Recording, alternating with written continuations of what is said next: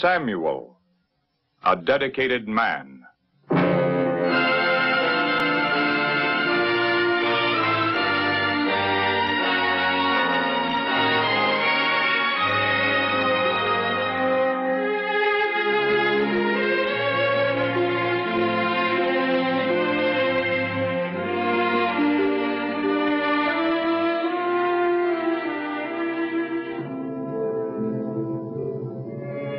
Several hundred years after the Israelites had escaped out of Egypt and entered the promised land of Canaan, there lived a man whose name was Elkanah.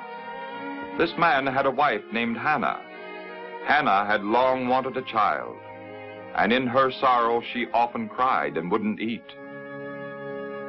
When she and Elkanah went to worship at the tabernacle at Shiloh, Hannah prayed fervently to the Lord, saying, "Lord, if you will give me a boy, I will give him to you all the days of his life." Eli, the high priest, saw Hannah's lips move, but hearing no words, he thought she was drunk. He spoke harshly to her until she explained. "I'm not drunk. I've been praying to the Lord because my heart is full of sorrow." "Well, then go in peace, and may the God of Israel give you what you ask of him." May you continue to be kind to me.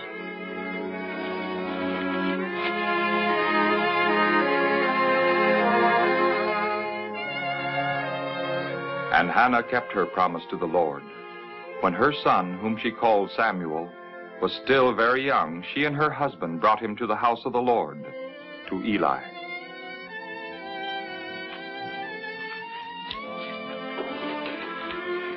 I am the woman who prayed here.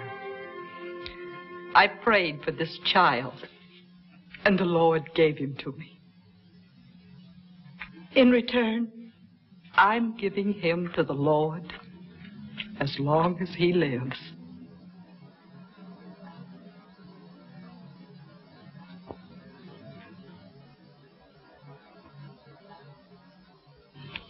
Then may the Lord reward you by giving you more children.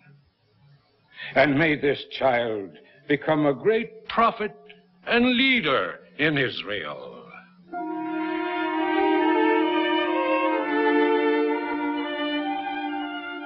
So with a joyful heart, Hannah offered a prayer of thanks to God before going home with her husband, leaving Samuel to begin his life in the service of the Lord.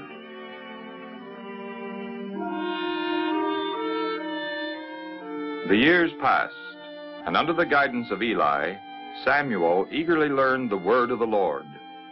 And as the boy grew older, Eli came to appreciate more and more Samuel's love for the Lord, his ready obedience and devotion to his work. But how different were his own sons. Although Eli's sons, Hophni and Phinehas, were priests, they were men who despised God and caused the people to despise the worship of God in the tabernacle. But the day was coming when Eli's sons would be punished for their wickedness, as God was about to make known to Samuel.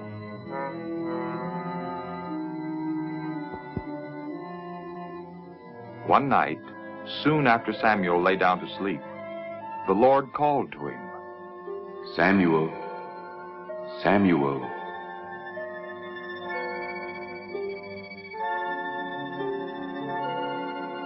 Not understanding that God was speaking to him, Samuel hurried to Eli. "Here I am. You called me?" Why, no, I didn't call you, my son. Go lie down again.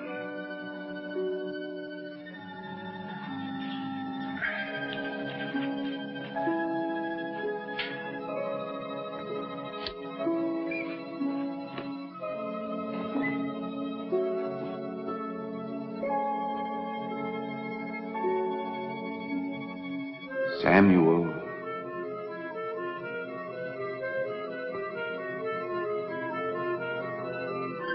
Once more, Samuel heard the voice calling him. Again he got up and went to Eli. But the priest, thinking that the boy merely had a dream, sent him back to bed a second time.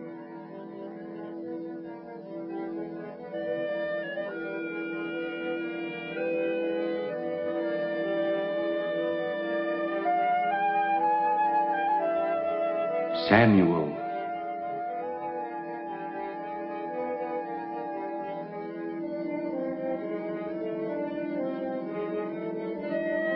Here I am.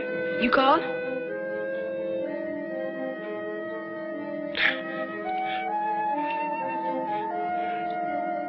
Go. Lie down. And when you are called again, say, "Speak, Lord. Your servant is listening."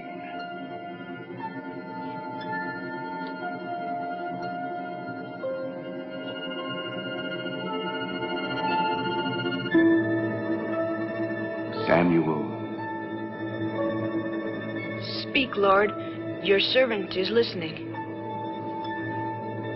Then God spoke to Samuel, telling him that Eli's sons would be punished for their wickedness.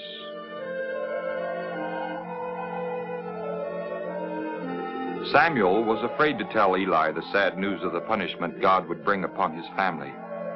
He lay awake the rest of the night.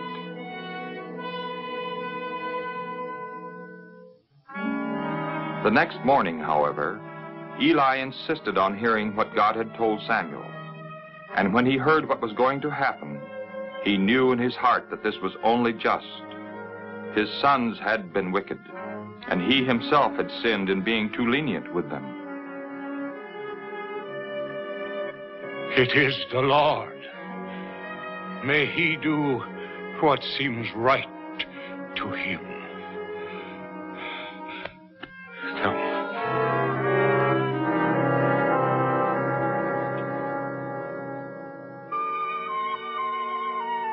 And Samuel grew, always serving the Lord faithfully. And God continued to speak to him. Soon, Israelites from every part of the country realized that Samuel was a prophet of the Lord. And it came to pass that the Israelites went to war against the Philistines. And because the tide of battle was going against Israel, Eli's sons brought the Ark of the Covenant to the battlefield, hoping that it would help save the Israelites. But the Philistines won a great victory. They killed Eli's sons and carried off the Ark of the Covenant.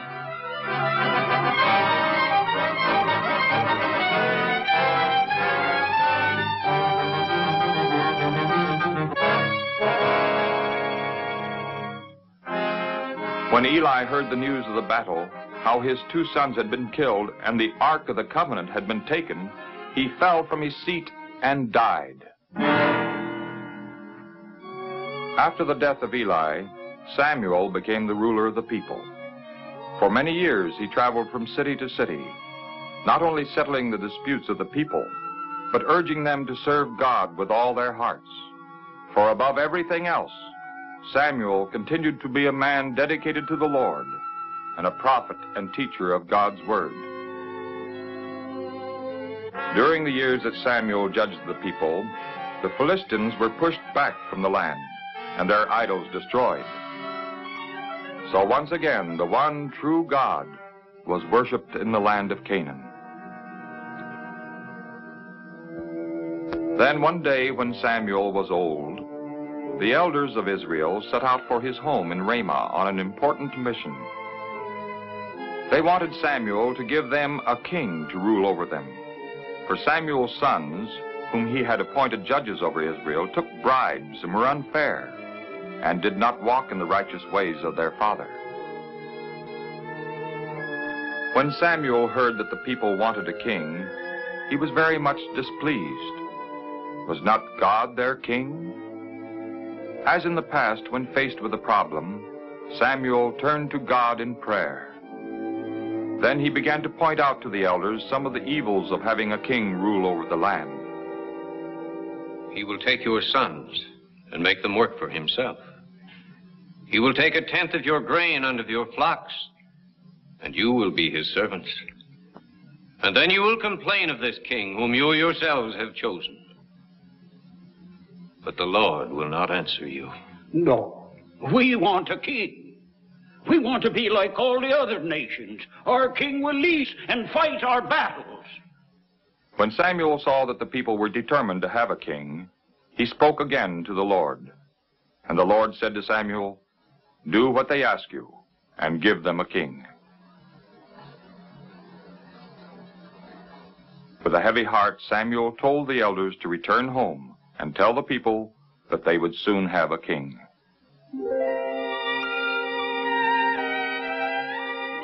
The choice of a king was important, for it would affect the entire history of Israel. So once more, Samuel turned to God for guidance, and the answer came clearly. Tomorrow about this time, I will send you a man from the land of Benjamin. Anoint him to lead my people.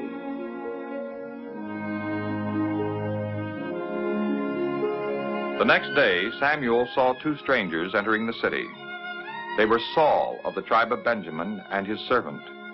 They were far from home, looking for some donkeys that had been lost. Saul was very tall, a head taller than anyone else.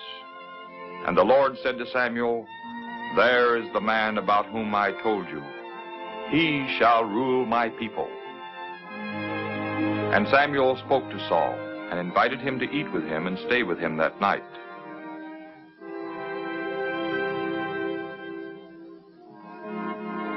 The next morning, when Saul and his servants started back to their home, Samuel went with them a short distance.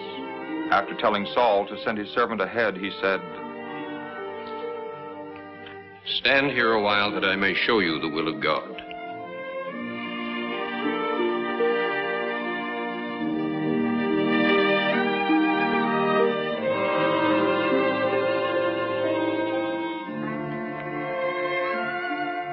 The Lord has now anointed you to be leader of his people, Israel. Thus the Lord chose Saul to be the first king of Israel. And Samuel gave Saul several proofs by which he would know that he was to rule the people of Israel.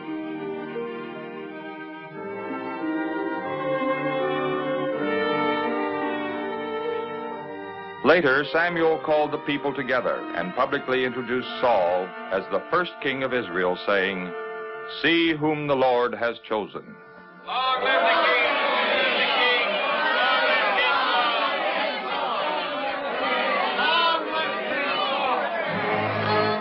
Saul soon showed himself to be a great soldier.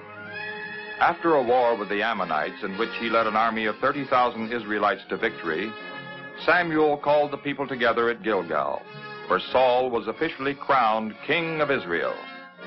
This was an occasion of great rejoicing for the newly crowned king and the men of Israel.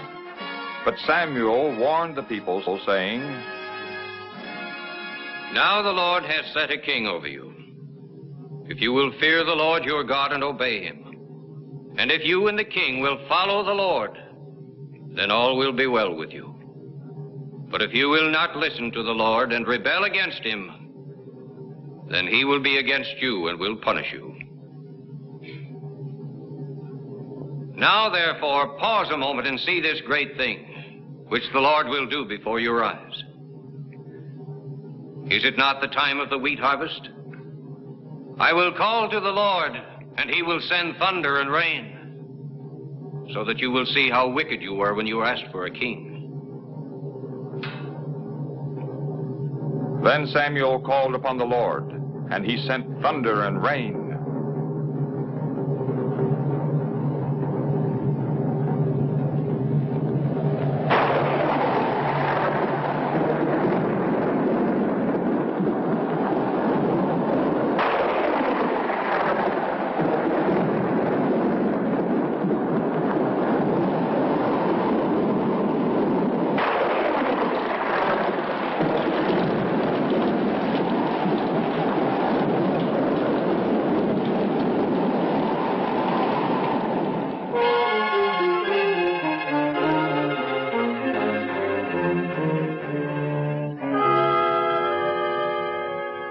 When it was over, all the people feared the Lord and Samuel very much, and they asked Samuel to pray for them.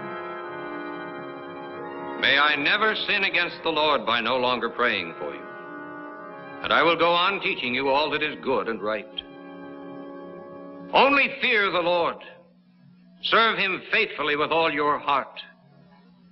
And consider all the great things he has done for you.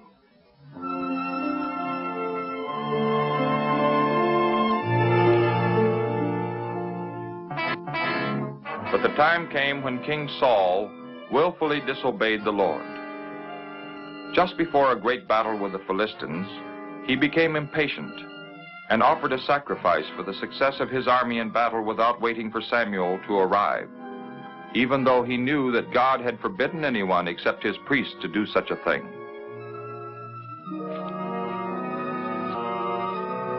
What have you done? You took so long in coming, and I feared the Philistines would attack us. I was forced to do this. You did a foolish thing. You did not do as the Lord commanded. Because of your disobedience, God will take away your kingdom and will appoint another king to lead his people. One who obeys him in every way.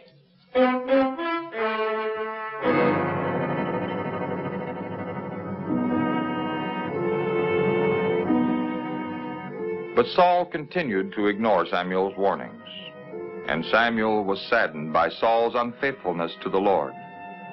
Then one day, God spoke to Samuel. How long will you grieve over Saul?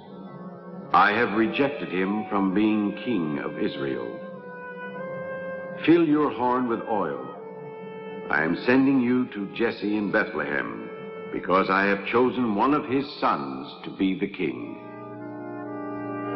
So, with Saul rejected, Samuel made ready at once for the journey to Bethlehem to anoint a second king, a man after God's own heart. Here was a man completely dedicated to the Lord, a man who knew the will of God and did it. As a boy in the tabernacle, as a leader of God's people, as a teacher of God's word, as a prophet and a maker of kings.